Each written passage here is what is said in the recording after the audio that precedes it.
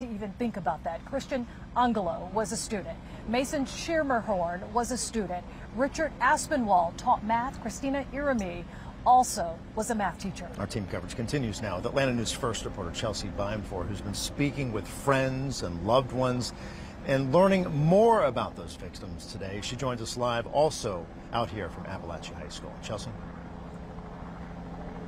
Well, guys, reality is setting in for a lot of students out here today as they're bringing flowers and balloons to this memorial. They say they can't believe that they won't see two of their teachers again or two of their classmates. We had morning practice yesterday, so we were with them for about 2 hours. Isaiah Hooks is a defensive end on the Apalachee High School football team. His assistant coach, Richard Aspinwall, is among the 4 victims that died during a mass shooting at the school Wednesday morning. And then second period comes around at 10 o'clock, he's gone. And he's not going to be here with us anymore. As a team, it's going to hurt.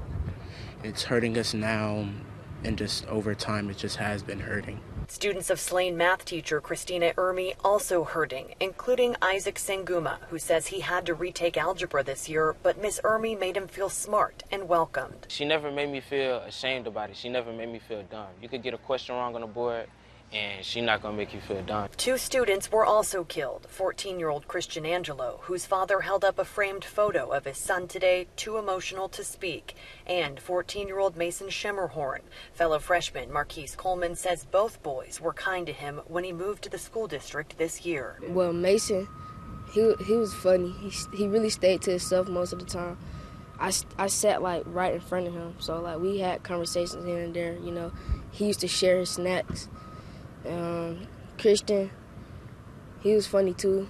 Always had the class. He had the class laughing here and there.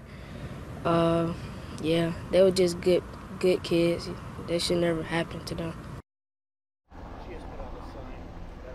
And I do want to mention that those students we spoke with on camera did have parental permission to share those stories with us. The community here also coming together. There are several fundraising efforts for each of these families of these victims. You can find more about that on AtlantaNewsFirst.com. Reporting live from Apalachee High School, Chelsea Bimeford, Atlanta News First.